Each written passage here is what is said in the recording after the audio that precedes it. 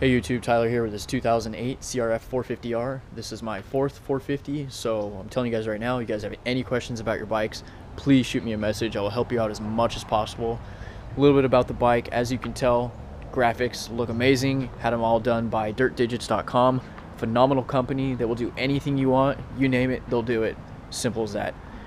About the motor itself, we'll go from the inside out. I have high compression piston Kible white valves installed, stage 2 hot cam. The cam, by the way, and the high compression piston, talk about a difference of motor. A lot more low end as well as top end pull. It's kind of hard to explain, you just have to be on the bike to really feel it. I also have a Yoshimura exhaust installed with FMF jetting kit. The exhausts open up the motor a lot more, pulling a little bit more horsepower, a lot more top end for me when I'm riding. Along with the exhaust, we installed a Boyesen water pump. Keeps the bike a little bit more cool. You actually notice it being a little bit more snappy, which is interesting. I'm not sure if that could just be a mental thing, but I'm just saying.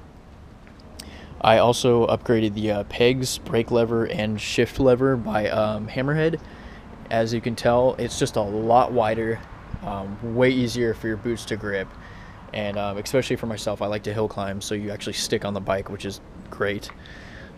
Upgraded the seat as well. The seat is great just for positioning. You can tell there's the hump in there. It's really good for traction as far as knowing where to sit when you're on the track. You know, coming into those corners really tight. The seating it's really just as important as having a rear tire, because depending on where your weight is on the bike, right, justifies how well you're going to take a corner. So that seat does a really great job. I also have the ARC clutch and brake levers, so they bend both directions just in case you fall, so you don't snap brakes and stuff in a race or anything.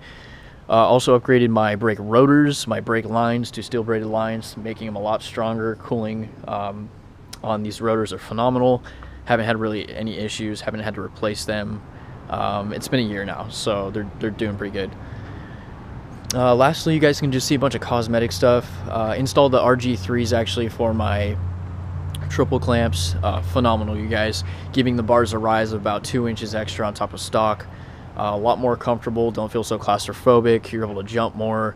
Like I said, I like the hill climb. It just kind of gives me a little bit more leverage, less pain in the shoulders too, which is great. Lastly, about my rims, I don't have Excel rims. They're actually stock rims. I decided to spray paint them because I didn't want to spend $1,000 on rims. And then I bought spoke wraps. Spoke wraps are phenomenal, completely changes the look of the bike, as you guys can tell. Lastly, I also installed the Works Connection radiator protection cover, or protection plates on the sides, as well as the plates that will cover up the motor. You never know if you're going to go trail riding, right? You hit some rocks, you don't want to crack open your case or anything on your motor. Alright YouTube, well I'm sorry you can't do a sound clip video today. I'll definitely try to do another one. If you guys have any questions, like I said, please feel free to send me a message. Whatever it is, I'll try to help you out. Alright YouTube, thanks for watching.